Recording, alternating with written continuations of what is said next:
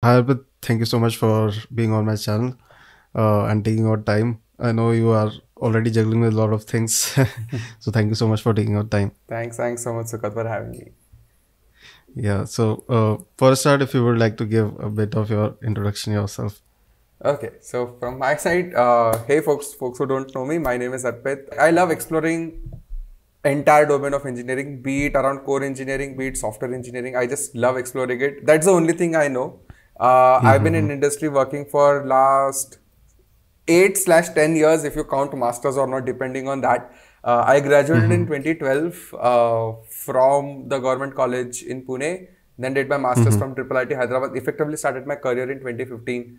I was part of, like, I joined Practo, Amazon, Unacademy. At Unacademy, I was there for 5 years. I joined as an IC, left as a director. So seen both sides of the spectrum.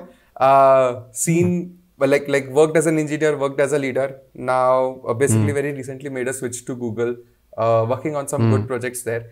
And but apart from that, built my programming language, built my database, built so many prototypes. So I just love exploring this entire domain. So all in all, a nerd that if you like core computer science, you'd love talking to me. Simple. I've seen your YouTube channel. You are doing a great job, like going into depth of topics. So today also we have chosen a similar in-depth, a topic in which we can go quite in depth. So we are going to compare the SQL and NoSQL databases. There are a lot of myths in the. I see that people just give a small differences, but I think they are not enough. And there are a lot of things to explore. So yeah. So what are your views on this? uh, so it's something that I can rant about for hours. What a lot of YouTubers say, what people think NoSQLs are. There are so many misconceptions floating around. First of all, whenever I Yeah. speak to someone, it's like, I'll use NoSQL because SQL doesn't scale. I'm like, what? What? SQL doesn't scale? Since when did this happen? So Yeah. this is the most popular misconception, that it's not about that a particular kind of database doesn't scale. It depends that a kind of database doesn't scale with a particular constraint. If you drop that Right. constraint, it would scale. And this is something that I keep telling every single person I meet who wants to talk to me about SQL versus NoSQL. So that's the Okay. common thing. Like, then this is where I feel we all need to understand that what makes a database. It's the underlying storage engine of the database, Yeah. right? Right. Right. Right. And given that the flexibility of the storage engine, so depending on what storage engine the database use and how you are exploiting it, you will get that kind of performance out of it, right? If Yeah. I talk about NoSQL database, with NoSQL database, what typically happens is people say it doesn't scale, or sorry, with SQL databases, people say it doesn't scale. But instead of asking that, it should be more about why is NoSQL database able to scale? Yeah. It's basically Right. by default sharded and whatnot, right? So Yes. Yes. why Yes. is SQL not sharding? If you shard SQL, it would scale, Yeah. Right. right? And the kind of performance you would get on single node depends on the storage engine that's there, right? So it all depends, to be honest, but it's all about how well you know the database that you are working with, so that you can tune those parameters and get the max out of it. So yeah, we can dive deep into each one of this. So have Yeah. plethora of experience doing and Yeah. managing Yeah. things and hitting and shit hitting the fan in production. So been there, done that, seen Yeah. that. Yeah. So I think let's first start with SQL databases, their internal structure. Like you talked about, like we should know about how are things happening on a single node when a database is on a single node. So what are the internal structure? What is the internal mostly data structure of a SQL database? How is the data actually stored on the disk? It's a very common belief that SQL databases use B plus tree to store the data. Yeah. Not true. Okay. Let's start with that. Okay. Not true. Okay. So B plus tree is one of the implementation, right? Yeah. But you can change the storage engine. So by the way, you can write your own storage engine within 3 hours. Right? It's not that difficult. Okay. You just need to write a bunch of C++ code, implement a bunch of methods, and you can write your own MySQL storage engine. MySQL Okay. documentation itself has exact steps through which you can write your own storage engine. So now what you can Okay. do is, instead of, let's say, you storing data in B plus tree, You change it and keep data in memory. What's the problem in that? Nothing. You store the data in raw CSV file. Right? So now, but the most common out of the box things that come out of like basically when you install MySQL is the engine. It may be my ISM engine or it could be the InnoDB engine. Right? Now these two popular implementations, they store data in B+tree. So that's why a lot of people say, and I'm talking with respect to MySQL, but it's true for all, that a lot of databases, the default engine that they start with, they store the data with respect, like they store the data in B+tree on that disk, which is why people in a very general sense think that SQL databases store data in B+tree. But again, it depends where the data is stored depending on the storage engine, right? Okay. And the reason the data they store in B+tree, because it gives you log and lookup to no matter which row you are accessing, and which is what makes it ultra special. That no matter which row, it basically is improving your pointed lookups. When you are looking up a particular row by a particular ID, you would get order log and time reads, and which is exactly what you need from a database to have predictable performance. And which is why most commonly B+tree is used as an implementation thing for a normal relational database. Yeah. Okay. So, and now coming to the NoSQL databases. So, like you mentioned that the underlying engine can be same for both SQL and NoSQL. Correct. Yeah. So for NoSQL databases, what is the mostly commonly used data structure? So the best and the worst part of a NoSQL database is that there is no standardization. So with relational database, so a database cannot claim to be a relational database if it does not support ACID, if it does not support rows and tables, basically rows and columns. But NoSQL says, hey, we don't follow any standardization. Depends. I can be key value store, I can be graph, I can be document, I can be data warehouse, I can be columnar, I can be anything.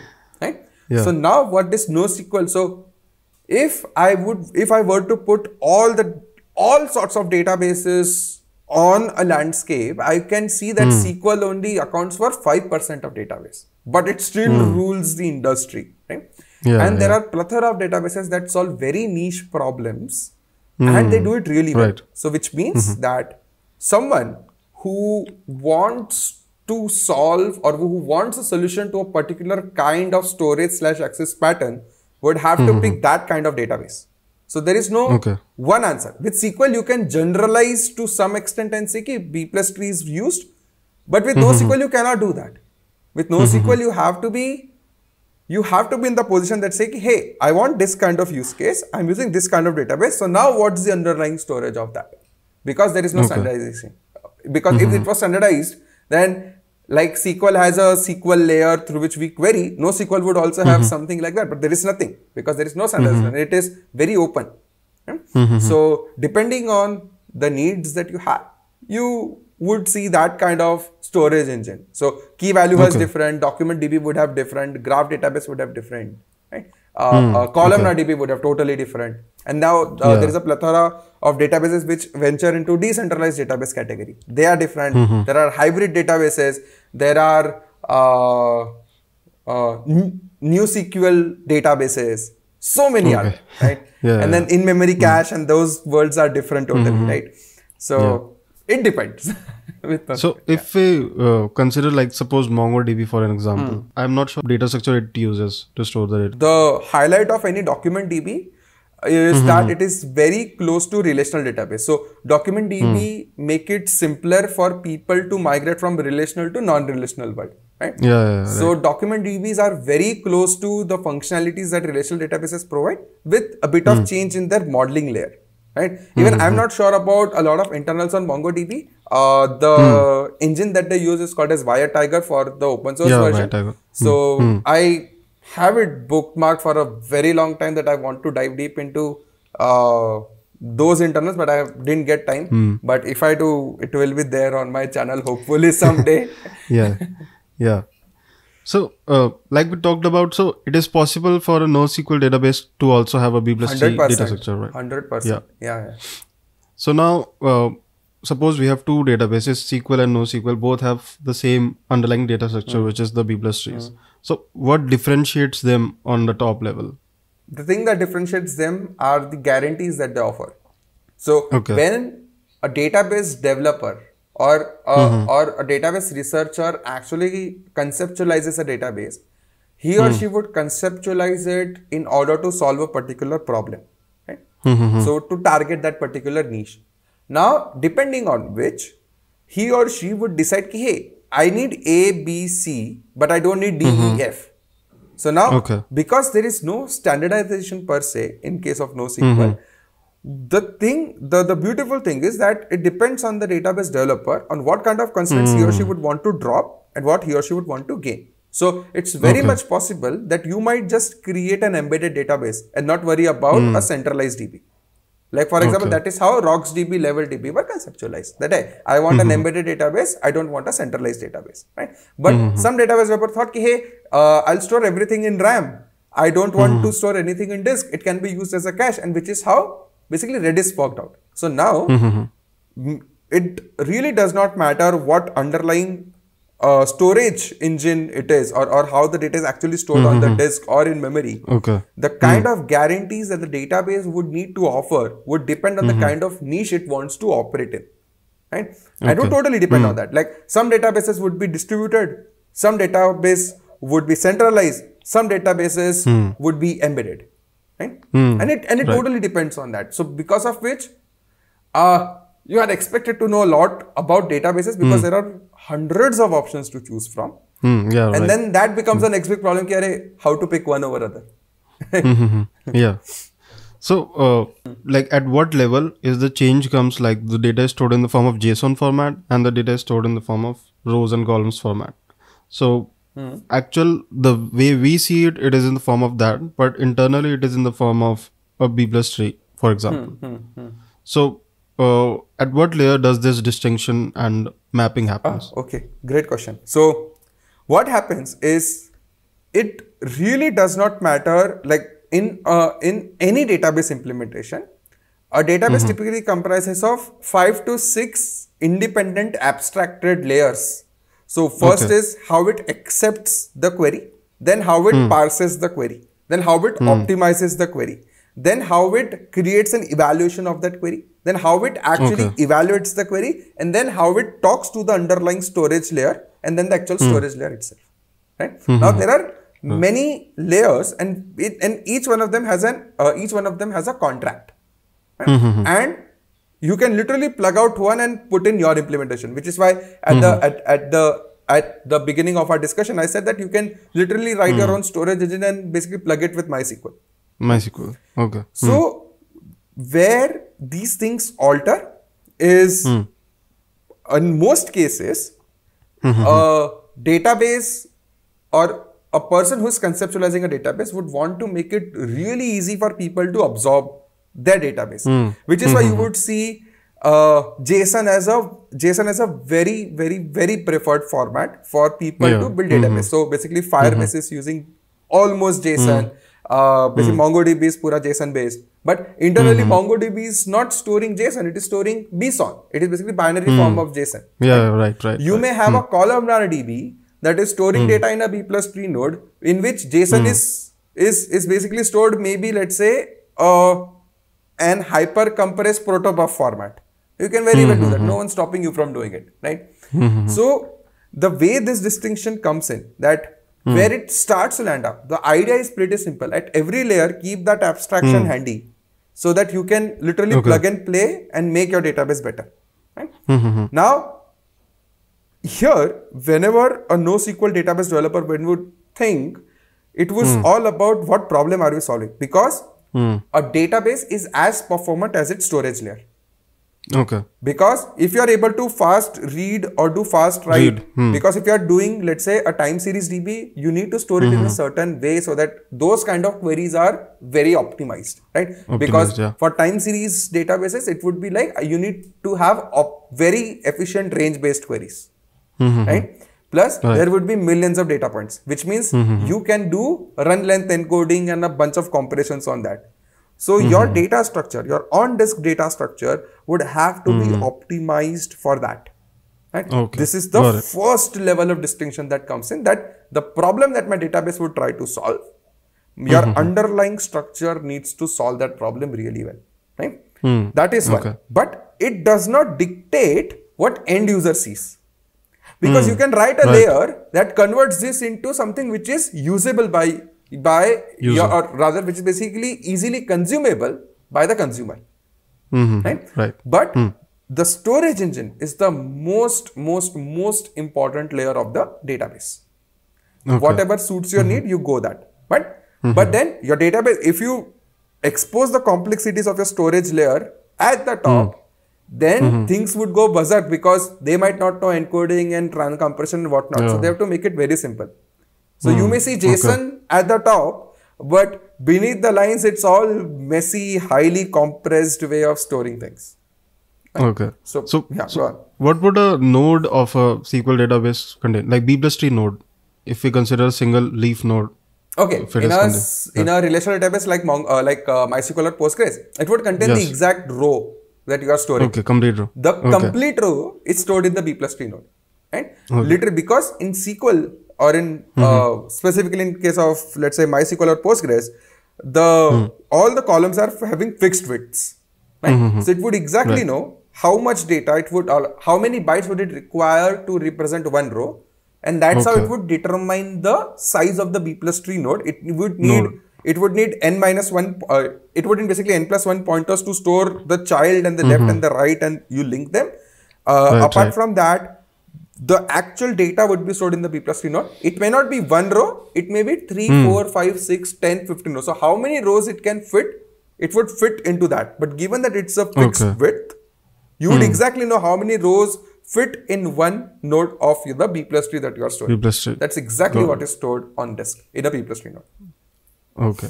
And in the case of something like MongoDB, it will be complete document. It will be completely document, which is binary encoded form. That is exactly stored. But obviously, not one document, one file.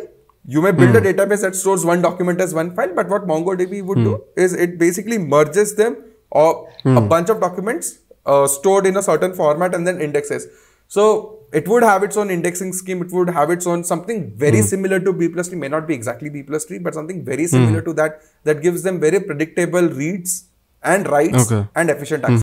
So now as we are talking about indexing only, so let's talk about how indexing would happen for a SQL database and a NoSQL database. Okay. So indexing concept, irrespective it's SQL or NoSQL, it's exactly the same. There is no difference.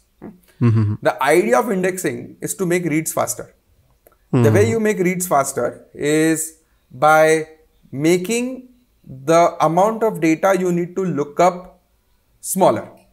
Right? So for example, if you don't have any indexes, you do, obviously that's how humans would also do. If you don't have, like if you have a gigantic word dictionary and there are no indexes and you are looking for something, you would literally, and if the words are randomly ordered, right? Then you would literally go word by word to find your word, and once you find, you get the meaning. That's exactly what your database is also doing, right? Yeah, scanning. Right? But then the next step you say, hey, let me just order it by primary key. In the word dictionary, it is word. Your order by word. So now you know how you go, but there is no index. So you still go line by line or word by word, but at least you know, okay, this is where I would find that word. But then comes indexing, which says that, hey, all A start from here, all B start from here, all C start from here. Okay. That is exactly your index. So the indexed value and the offset is what you store in the index. Right? Okay. And now the size of this index would be what? If you are talking about word dictionary as an example, there would be 26 entries. Each entry would have a character and a page number. Right? So the indexed value, in our case, it is 1 byte. And offset, which is integer, so 4 byte. Each entry is what? How much? 5 bytes. There are 26 entries. So 26 into 5, whatever that is, like 120, 130 something, right? So 120 bytes. So that's your index size. Okay. This you can fit in RAM. Right? So next time the word lookup comes in that, hey, I am looking for cat. So you would do this, you have loaded in memory hash table. You go through C, find this page number, you go to that. And you start doing a linear scan there. Right? Okay. So what we created is a sparse index. Right? Where you are not having all the entries, all the words over here, because you wanted to keep the index size smaller. right? Mm-hmm. But then you can create a dense index where all the words that you have, you're storing all the words in your index. And let's say if there are, let's say 700,000 words, right? So 700,000 into 5, right? Okay. Those many bytes you would record, which turns out to be 3.5 MB, right? So your index size become 3.5 MB, and so which holds this thing that this word is present at this page at this offset, right? So that is exactly what you store in index. So Okay. no matter which database you are using, the concept of indexing would remain same. Either you have a sparse index or a dense index or a hybrid of both, right? Yeah. But right. the idea is to make lookups faster so that you can go to that location as fast as you can. Got it. So in both, like we can choose the key we want to make the index Correct. on in both the types of, and on the basis of that it will create the index. Got it. So now one question which might come in a lot of people's minds is, why are we not able to do joins in a NoSQL database, but we are able to do that in SQL database, even if the data structure in which they are stored is the same?